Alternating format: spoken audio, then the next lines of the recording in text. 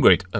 Before we go ahead and learn about the Python basics such as variables, functions, and so on, I think it's good that you understand how a Python program looks like.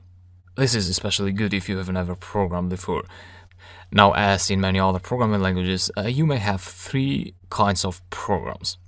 And I'll tell you why we have three kinds of programs. So you may have a program with a command line interface, such as this one here. You may have a program with a graphical user interface, such as this one here. So it's a desktop application. And you may also have web applications, such as this one in here, that runs on the browser, and it can be accessed through the internet. Now, the first thing you should know is that all these programs, they are based on a .py file, such as these ones in here. So this is a Python file, and whenever you start building something, you should write your code in this script, which looks like this one here.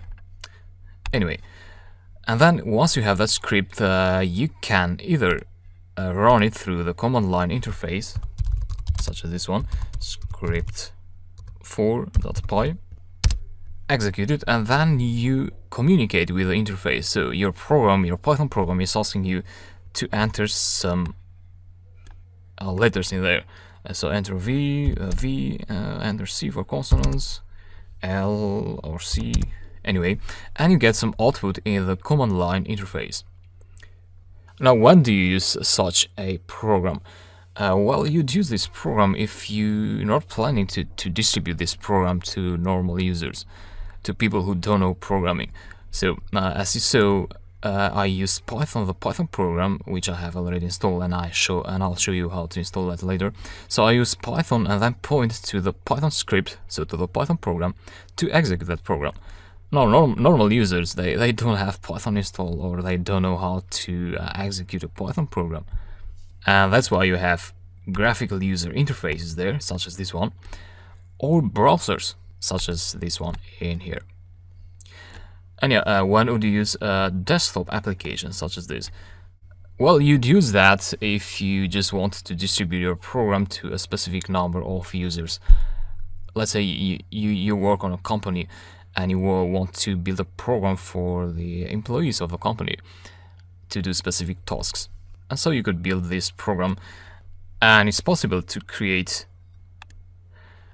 an executable file out of your Python program. This particular one is a .exe file for Windows. It runs on Windows as a standalone program, but you can also create .app files for Mac computers. And yeah, then the user, they don't need to have Python installed.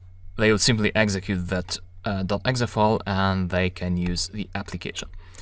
So yeah, that's the application, and we will be building all these three applications in the course. So the command line interface one, the web application, and the desktop-based application.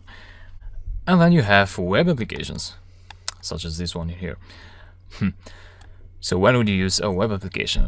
Well, web applications are best when your audience is large. So basically, you may want as many users to your application as possible. So for instance, what we have here is, this is a geocoder service. So it geocodes, it converts addresses to latitude and longitude coordinates. So what users can do here is they can choose a file, so a CSV file, and then you calculate latitude and longitude and send them back as CSV file with those values. So a web application, in simple words, can be for anyone. This also is based on .py files on the background, so I wouldn't show these files for now. We're going to build all these applications as I told you. So, and yeah, that's about this lecture. I hope you have a clear idea now on what a Python program looks like, and what you can do with Python as well. If you have questions, please feel free to ask them in the Q&A section, so in the discussion area of the course. And yeah, I'll be happy to help you. Hope you enjoy this, and I'll talk to you in the next lectures.